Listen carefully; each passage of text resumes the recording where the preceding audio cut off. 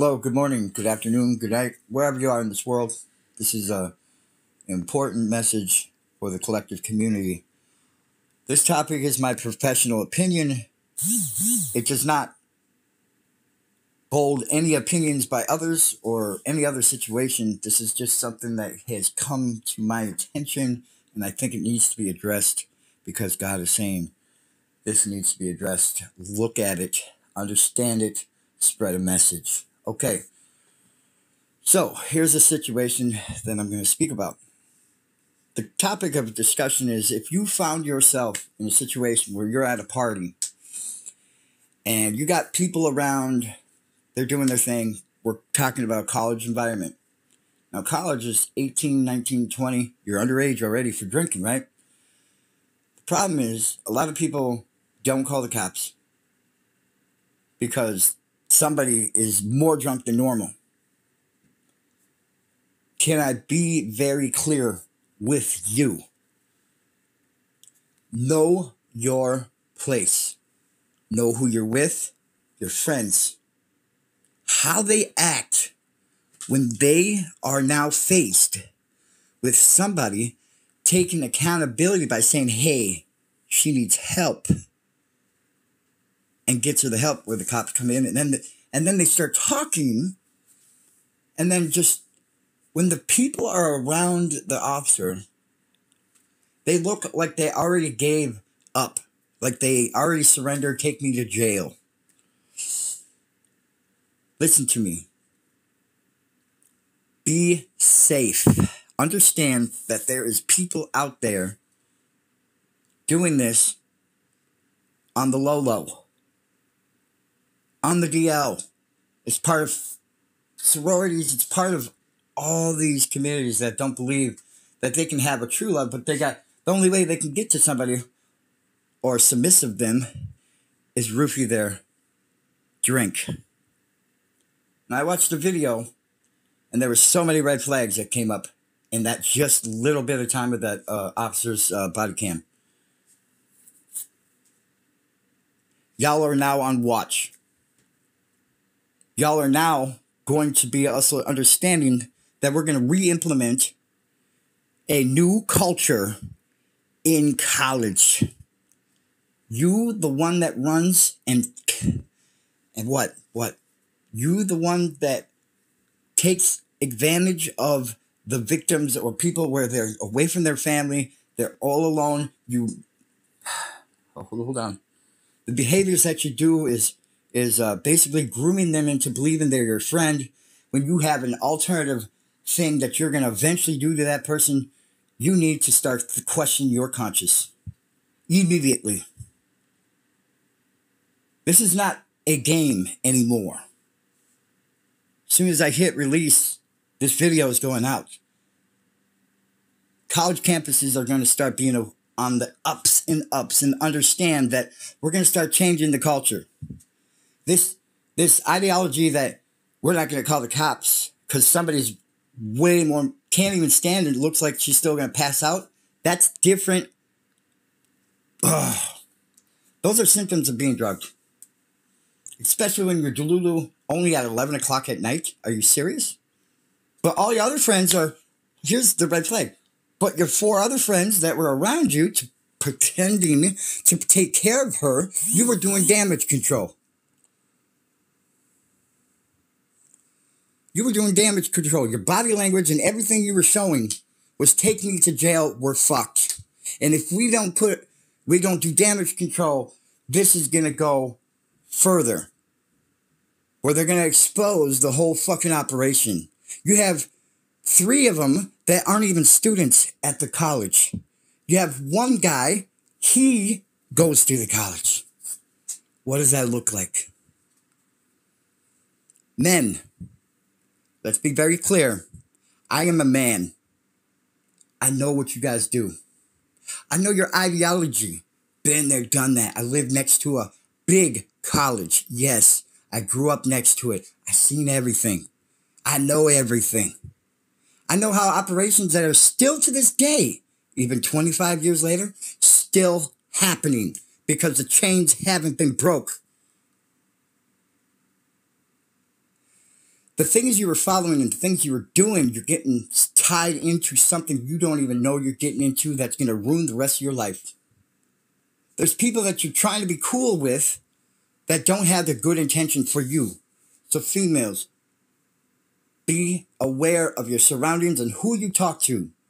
Know that everything going on around you, you have to start, unfortunately, questioning. Now, when I'm not a police officer myself, but I do investigate certain things in my own time to better understand people's behaviors so I can then learn from it.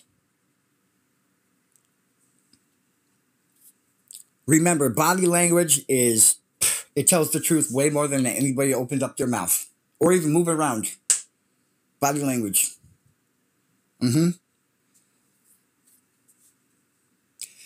Crossed arms, you're fucked. Do you know what I'm saying? You have your arms crossed because you feel like your back is against the wall. Your facial features that you look at your other friends like you do this like big, like, like exhaustion look. You just kind of look at them, but you kind of don't look at the opposite, but then you're looking, yeah. See, the problem is you're already too deep. See, the problem is we got cliques out there that want to play by the rules, and then we got people that don't want to play by the rules. Play by the rules is God's word. God has everything for you right at his fingertips. So open up that Bible. Start realizing that the truth will be in that Bible that will tell you and keep you safe. Understand that your intuition said, this relationship or friendship that, we're going to this weird ass party, we're going to this weird dorm room. Question yourself. Just don't go along with the crowd. Are you serious? What good is it to be now thinking you're just going to go out in a college campus known for underage drinking, known for people getting really, really drunk, and known for people getting raped that they never talked about, known for people hiding things through sororities. Take an eye. Security in buildings for dormitories. Take heed to what I'm talking about. Use your intuition. Know what you're supposed to do. Do not click up with nobody to then now cover up things. Keep it real with people. Don't be super strict on people. I'm just saying, use your intuition. Know what to say, when to say it. Know how to change your protocols and things like that. Know when to, hey, something doesn't feel right here. Know when to start doing training. People are not qualified. Some people aren't qualified enough because they don't do the training. They don't think about the moral aspect of things. You know what I'm saying? That's what's making me pissed. I'm speaking for all the ladies and men that get raped out there. I'm sorry, that's the truth. And roofied. This is an ongoing problem. We got people winding up missing. Why do you think they drug them? Get them so drunk, they start wandering somewhere, and then they get in. Yes. Think about it. It doesn't take much to get roofied. Keep your drinks close to you and keep them like next to your heart. Don't receive drinks from other people. Make sure you're the one pouring it.